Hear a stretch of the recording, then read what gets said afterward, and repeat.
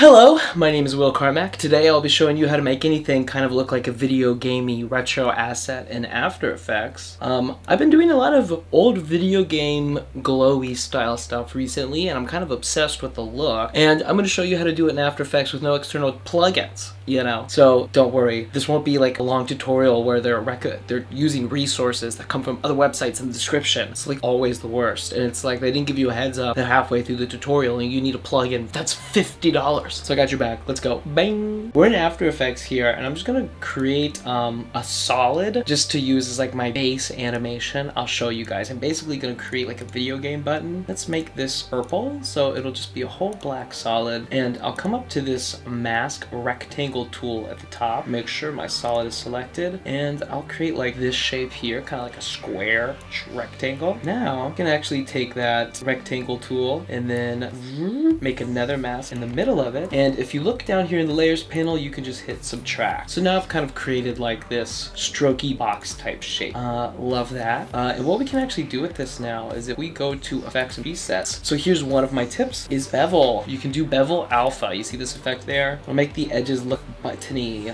Let's make this full resolution so you can see it a little better. But if you come up to the effect control panel over here, you can actually crank up the edge thickness, and you're kind of like creating a button right there. Bam. Even if I get rid of the second mask, it'll make way more sense because you can see the square here now looks just like a button. If I come up to the type tool and then type go, just like that, drop that in the very middle. Oop, I hate caps lock. When you hit caps lock, it shuts down all of After Effects. Back to this. So I can put this go right here, and bam, we've got like a go button. But let's say we want to make this even more video gamey. Let's pre-compose both of these and say this is the go button. You can see that my pre-comp hiding in the corner there. Bam. So we got go. Love that. And so there's an effect I absolutely love called Venetian blinds. This is how you get kind of like the LCD screen, the lines that kind of make old TVs. Venetian blinds is what we always use to recreate that. Venetian blinds is under transition. So you can see when I start cranking up in the control panels, the transition completion, the lines, the video game TV lines I'm talking about. So we have to change the direction here to a 90. Love that. And you can kind of play with the width down here. I kind of like it to make it more subtle, because if you look, to me,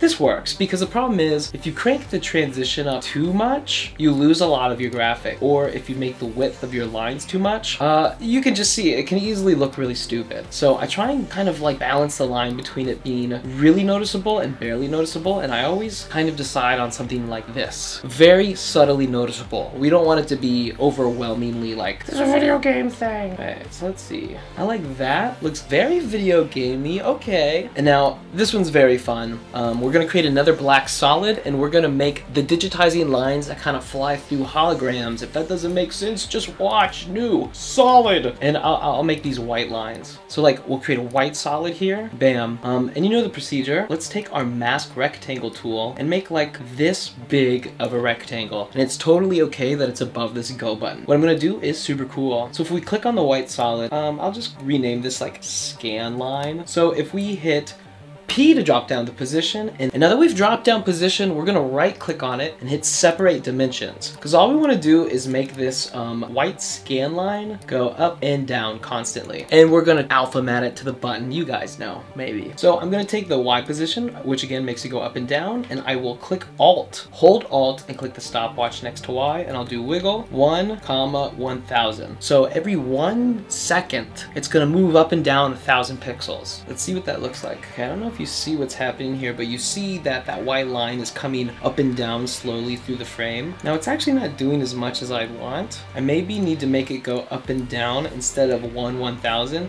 Let's try 5,1000. Oh yeah, do you see this? So that line coming up and down, it will slowly like glow white on this go button, which is very like glowy video gamey. So I can show you exactly what I mean. So let's wait until this line is right on top of the go, like this. And you see this button right here, this little T, if we hit that on the bar, you'll see that now that white line is only showing up on top of our button. Basically telling you, hey, only animate to the boundaries of the layer below me. So even though the scan line is as long as the frame, it's only going to show up on the layer below it, which is pretty cool. Now, what I'm going to do is actually make this scan line a bit smaller. Yeah, do you see that? That looks way better. And I'm actually going to drop it down a little bit and maybe change it between 5 to 3. So when it does come down, it's a little slower. And now that we see the line here, let's click on the scan line, hit M twice to drop down the masking menus, and feather it, kind of like this. So it's more of a glow. And you can always, at the end of the day, expand the expansion. You can even make the opacity lower. So you can just make this scan line as like impactful as you want on your animation. And what I'll do is maybe add a couple,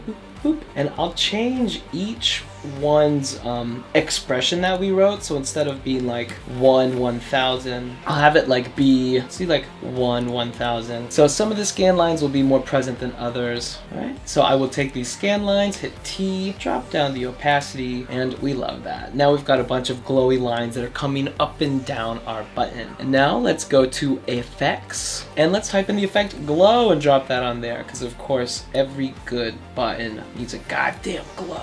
Now let's set it, instead of behind, on top over here in the control panels, and let's crank the glow radius up. My goodness. So now we can see how the scan lines are affecting it. Very cool, very video gamey. It's actually super cool. And so now the next step, I'll give it a little bit of movement. Sometimes these little things have just tiny little jittery movements in these video game icons. So I can alt click the position on the go button, and I'll type wiggle.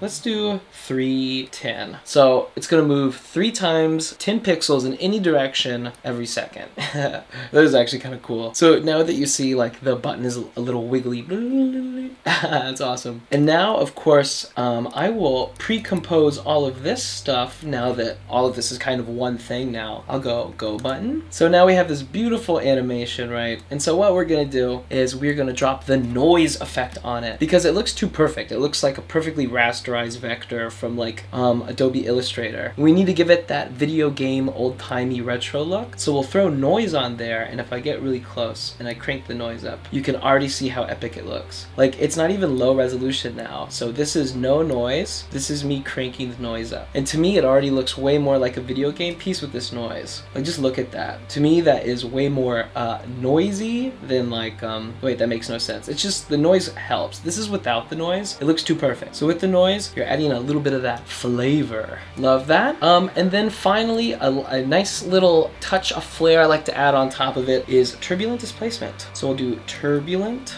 displace. It's so crazy. I'll do horizontal displacement. I'll make the amount really little, and then the size, yeah, also really kind of little. Do you see the edges there? Like, that's what we're trying to like play with. And so we zoom into the edges and we kind of change the size around, complexity a bit. When we change the evolution, you'll see that those corners there are moving. If I zoom in really close, you can see that. And we're just trying to recreate like these wiggling pixels that will be on the edge of a video sometime. So I will hit a keyframe for evolution here. I'll drag it to the top of the comp.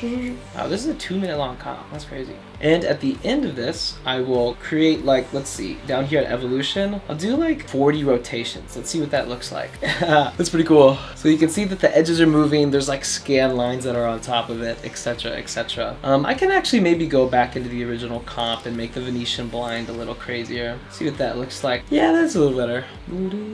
Let's see if I get rid of bevel alpha on the original layer. Maybe I'll change go to like, I have some pixely fonts. I kind of just want to see it look better. Go! And I can actually change the color of the solid if I hit Control-Shift-Y. So maybe I can change this button to like blue. It looks cool. So if we go back to the original one, now it looks like this, which is pretty sick. And if we look really close, you can see kind of all the magic happening. Now that I have all the effects on there, I maybe wouldn't have added 3 scan lines, but maybe just 1. But those are all the effects that I always use to make an asset in After Effects look video gamey. Honestly, guys, just just so you know, since I like professionally and career-wise, I'm a freelancer, I would never do this in my professional career.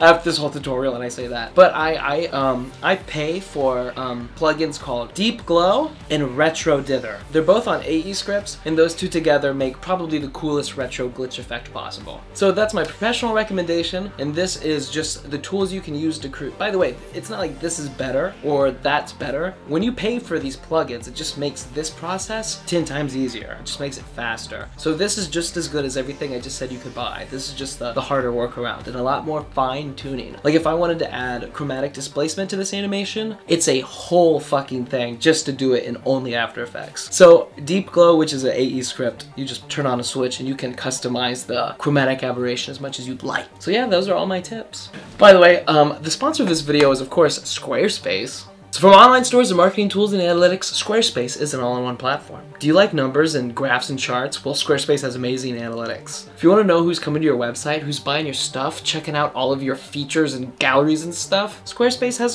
the best analytics anyone could ask for. And I'm a dumb person, and so you need something that makes smart things like numbers seem easy and digestible to a person like me, and Squarespace has just literally the best and user-friendly analytics. And also, let's say you're a photographer, they have a portfolios and galleries option that is to die for. They have award-winning designer templates that you can put your photos in, so people can come to your website and you can have beautifully displayed portfolios and galleries of all of your work, making it easy for people to see your work and hire you. So photographers, get a Squarespace website. And lastly, and bestly, you can stay connected with all of your social medias via your Squarespace website. So if someone's coming to your website to buy a product, they could also find your Instagram or your Twitter or your SoundCloud. So yeah, embed your music, embed your fancy Instagram photos, and the sky's the limit. You can connect literally any of your socials to Squarespace. So stay connected with Squarespace. Best part is, guys, I got you hooked up with a discount code. So if you go to squarespace.com/willcarmack, you'll get 10% off your first website or domain. Thank you for sponsoring this video, Squarespace. I hope you learned something new today, and where there's a will, there's a way. My name is Will, and have a nice day.